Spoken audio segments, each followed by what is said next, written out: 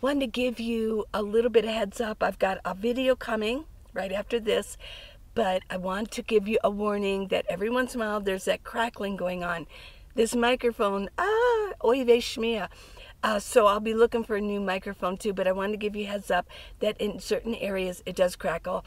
And I'm a little pressed for time today, and I want to get this video out to you, so forgive me for the crackles, but I'm going to put it through as is. Sometimes on YouTube that's a no-no, but hey, you know, I want to get this out. So, love you guys. Here's the message. Hey, it's morning.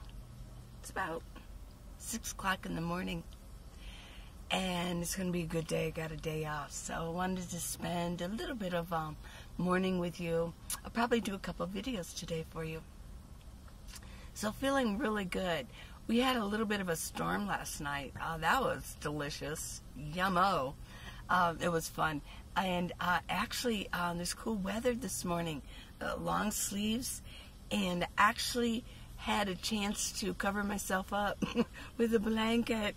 Wow, how novel is that? It's so, I sleep so much better if I can kind of curl up. But it's been so hot. Oh, my water's boiling. Our water is boiling. That, yeah, it's been so hot that I can't even use a sheet or a blanket. It's going to be a beautiful day today. It's not going to be too hot. So a couple of you have asked me how to get started. How to get started in the nomad life. It looks so appealing to you, and it looks like so much fun that you want to know how to get this thing moving. So what are your first steps? And I did put out a post this week that said the nomad life starts in the brain, and which it does. It starts in the mind. You have to see it. Obviously, you know about it. You know that people are doing it out there. How much do you really want to do it? How much are you willing to organize up to do it and get started? So it starts up here. How much can you see it? Can you visualize your future as a nomad? Can you see yourself? Can you visualize yourself traveling around? And how do you visualize it? So it really starts up here. I remember when I thought about it, I would see myself, and I thought about boondocking, because I had watched a lot of cheap RV living videos. And so I visualized myself doing the same thing, boondocking and, you know, meeting new people and driving around and being on the road. I knew that it would probably, I would probably be spending a lot of time alone. And let me get some cool water in here. Let's have a hot beverage. Do you like coffee? I've got it for you. Do you like tea? Hot tea? Got that for you too. I put on a new setting. We'll see how it goes. Even when I put a new setting, it works for a little bit, and then I got crackle going on. Okay, here you go. In the morning, let's spend time. So, one of the characteristics of being a nomad is wanting to spend time alone. I just watched a video, and like 12 characteristics of people who like to spend time alone. And the really good characteristics, people who do like to spend time alone, they are finding out are highly intelligent. We need time alone. We like to spend time alone. We like to investigate things on our own. We like to think about things. And I'm not, I would have to read it again on why, but yeah, people who do like to spend time alone are very highly intelligent. They don't need to have conversation all the time. And basically, if you like to spend time alone, you're going to have a characteristic that you enjoy being with you. You are confident in you. You're comfortable being with yourself. So that's another characteristic. Another one I would really say is the confidence in your ability to handle situations, and confidence enough to ask other people proper questions and ask them for help, because you might need it out there. You have to have the ability to approach somebody and ask them if they can help you, because you have a little bit of a problem. I mean, you have to be aware. You also have to have a characteristic of being aware of your surroundings. But I know Bob Wells always mentions from Cheap RV Living that people really are nice. They really are nice. For the most part, most people are very nice. I mean, like 95% of people are very nice, and they want to be helpful. And I almost think it's almost like in the animal world. If you're afraid of other people, they're going to sense that. And, yeah, but if you're not afraid and you have the confidence, people kind of, even if they have ulterior motives, they'll kind of leave you alone, because they know that they would rather, if they wanted to hurt somebody, they'd rather go find somebody who has no confidence in themselves and kind of walking lowly with their head down. No, because it's easier. I mean, there's enough sheep out there walking around, like that. So, but if you have confidence, people, for the most part, even if they have ulterior motives or bad intention type people, they'll kind of leave the people alone that kind of walk around with the confidence. So if those are your characteristics, and I'm sure there's more, and leave in the comments any more characteristics that you think, ooh, somebody just walked by my window, that you think would go with being a nomad. And if you are a nomad, yeah. Let's share the conversation. Cheers. Let's have my first sip of coffee, because I prefer coffee. Oh, yeah. So it's been a really good week. The solar situation was wonderful this week. I'm not going to say it's totally solved, because I do need to get a permanent one up there that I get anchored up there somehow, whether it's a flexible or if it's a hard metal solar panel. And I do need to get the holes drilled. I'm not exactly sure. I think this weekend, because I don't have to be babysitting my solar panels all weekend. Oh my gosh, this is so exciting. That I may be researching. I'm sure if I got my own drill, it'd be nice to have my own electric drill. A battery one that, Ryobi, I think that's what a lot of you use. And then I could charge up the battery, with my Jackery. But through here, I put my solar panel up here towards the back. And I use zip ties, because they have those little tabs, those little loop tabs on each corner. And so I hooked it up there, and then I hooked up my extension cord, and I brought it through here, and I brought it all the way to the front, because it's a long extension cord. I brought it all the way to the front. My Jackery's at 98. My one chiffon is at 100, and this chiffon down here, you're running it, is 98. One thing I did notice, when the Jackery reached 100%, it stopped. When I looked, it plugged in, but there was nothing going in. So there was there is a good controller in there. Now my chiffons, no, they were just probably overcharging. I mean, I could come out at lunch and check on them, but yeah, my chiffons, they just kept charging. And so that's why all night long I had a couple things plugged in, and it's still only 98. So it probably got charged up to like 120 or something like that, which is not good for you don't want to overcharge a lithium battery. No. But my chiffons, they're on their time. Yeah. They're getting older. Yeah. The next thing I probably will purchase is a Jackery 1000. I'm so happy with Jackery. Jackery 1000. So I'm very happy with it. And I'm all powered up. I've even got my little power. What I do, I want to show you this. What I do, these are those little hand power banks. Like you can stick it in your purse and you can be charging up your phone. This is my fairy lights. These are my fairy lights. Got my fairy lights going on.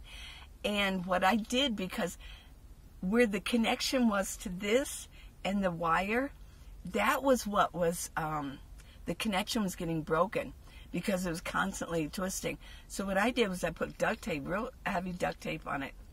And so, yeah, I put duct tape across there. And this is a little more stable right here. So let's see if we can last these longer. But I did it to the front ones too, yeah. And then what I do is I use these for my fairy lights. So, but these are all powered up too. Yes, and my speaker's powered up. I'm pumped. It's on like honky dong. Yeah. So this weekend I don't have to worry about powering up at all. Maybe by the third day I might have to go out and power up my chiffons a little bit.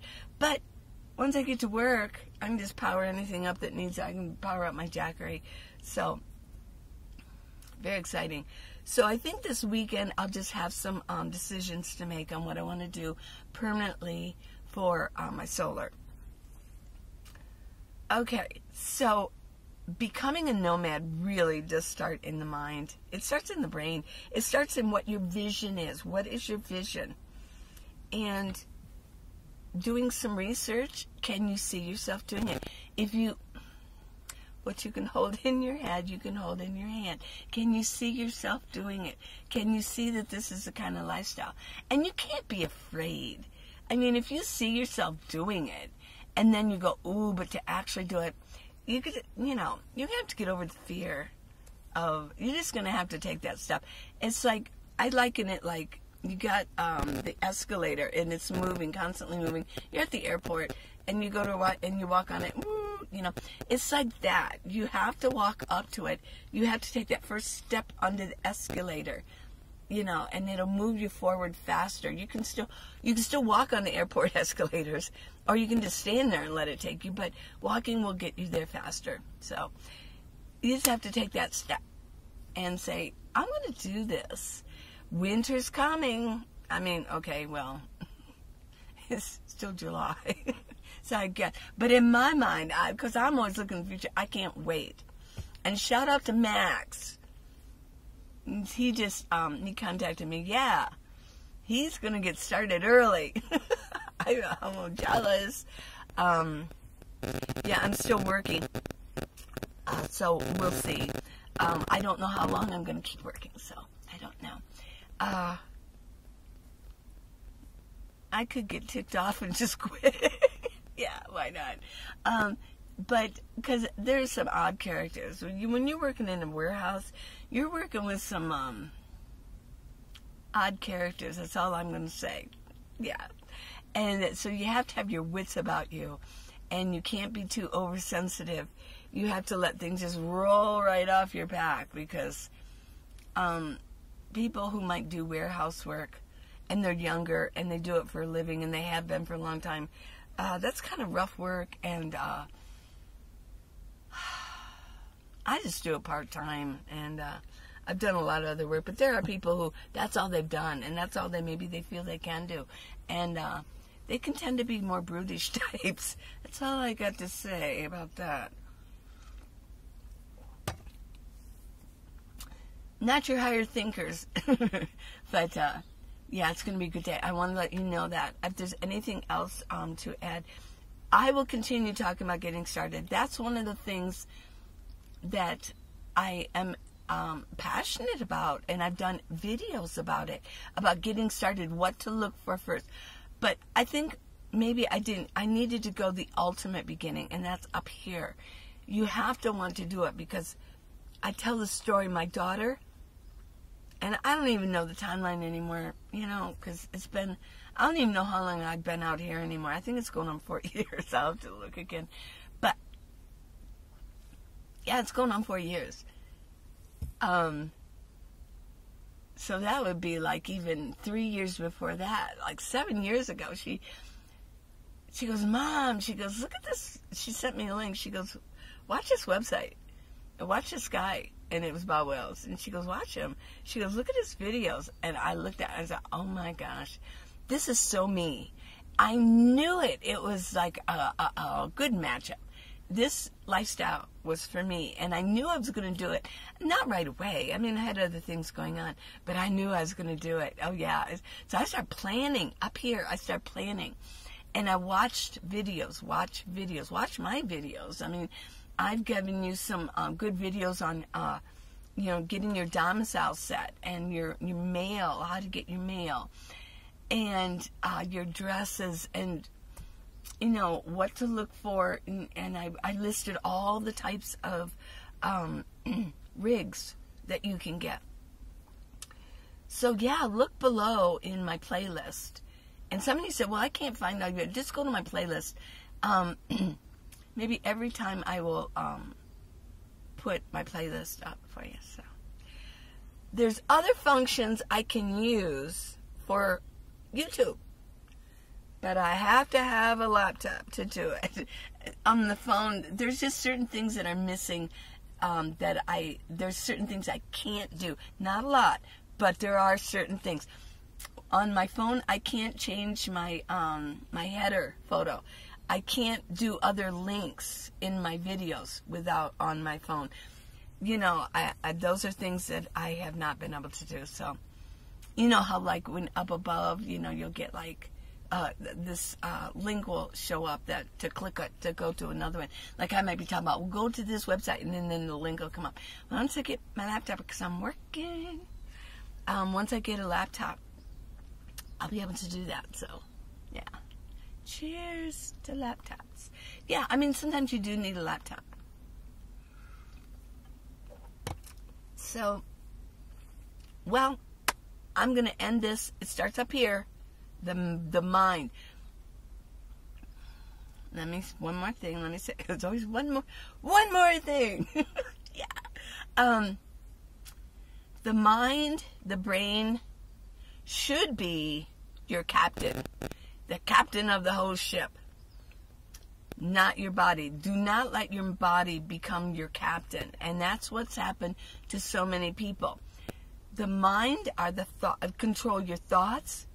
Your body is more controlling of the emotional end of your life. So many people run their life with this being the captain, letting their emotions, their past, run your ship. Let this part run your ship. You tell this, relax, stop, chill out, wait, wait. But the thoughts, your brain should become your captain, not your emotions. So when you can get this in proper order, and that's through meditation. I really recommend anybody who wants to begin listening to Dr. Joe Dispenza. And the book is Breaking the Habit of Being Yourself. And it's very appropriate. It's a very appropriate title. Because it's being yourself. Who knows, who we've been all these years. Let's break the habit of being that person and create a new person. It sounds scary and think, I want to be who I am. God made me the way I am. Yes, God did make you the way you are, but your personality was developed somewhat. Oh yeah, in a very large way. Your personality was developed over time through moods and attitudes, and then all of a sudden it becomes your personality. You can change that. You really can. So, Nomad life, here we come. Let's get started with learning about how to get started and how to get going. So many of you email me and say, how do I want to do this, but I'm not sure. Ma'am, well, let's get sure. Cheers, everybody. Love you.